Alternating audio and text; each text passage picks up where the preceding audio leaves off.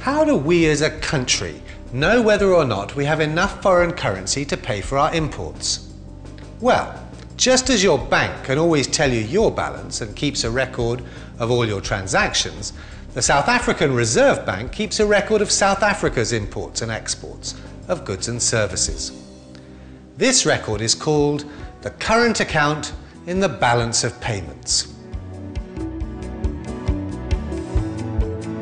In this account, the Reserve Bank records all of our merchandise exports, our gold exports, service receipts, that's foreign currency earned exporting services overseas, and income receipts from investments overseas as positive items or deposits.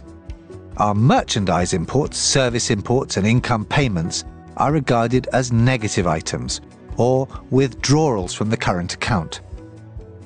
The Reserve Bank also keeps a record of South Africa's international financial transactions as assets or liabilities in the financial account of the balance of payments. In this account, they record net direct investment, financial investment, and other types of investment. The South African Balance of Payments, or BOP for short, is a summary of all the transactions between South Africa and the rest of the world. But for now, we're only looking at the current account, the goods and services that South Africa buys and sells on the international market. We have to distinguish between what's called the trade balance and the balance on the current account. Let's first deal with the trade balance. The trade balance is only concerned with physical exports and import, in other words, goods or merchandise. The trade balance is the difference between merchandise exports, including gold, and merchandise imports. If we export more than we import, we have what's called a trade surplus. But if our merchandise exports, including gold, are less than our merchandise imports, we have a trade deficit. The balance on the current account is the net total of the various items. This now includes the trade of services as well as income receipts on top of merchandise. A current account surplus occurs when a country earns more on export of goods and services and income receipts than it spends on these imports. A current account deficit exists when a country spends more on imports than it earns on exports, and this would be reflected as a negative balance on the current account. But how can we trade or at least import anything if we have a negative balance? Wouldn't that mean we've run out of forex? This can be explained by looking at the financial account side of the balance of payments. People or corporations in other countries can buy shares in South African companies or a factory or other capital-intensive businesses in the country.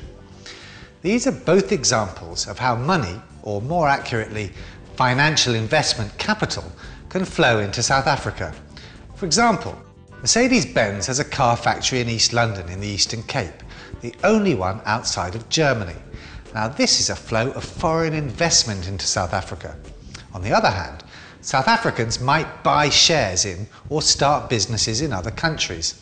South African breweries, for instance, has beer factories in China.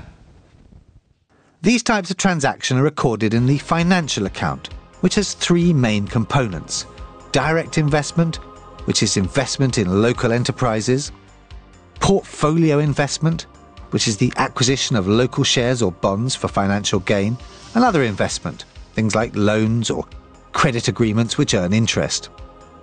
These three items are all shown on a net basis in the financial account. In other words, the outflows deducted from the inflows.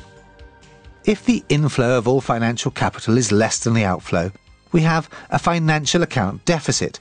And obviously, if the inflow of financial capital exceeds the outflow, the nation has a surplus on the financial account. So, getting back to the question of how can we afford to carry on importing goods and services if we have a current account deficit? If there's a surplus on the other account, on the financial account, the nation can borrow from this account and carry on importing more than it exports, for a while anyway. Of course, we can only borrow from the one account if it has a positive balance. A problem will arise if there's a net outflow of funds. This can happen if overseas investors sell their South African shares or shut down their local businesses. So it's risky to have a very large trade deficit. We never know when there'll be an unexpected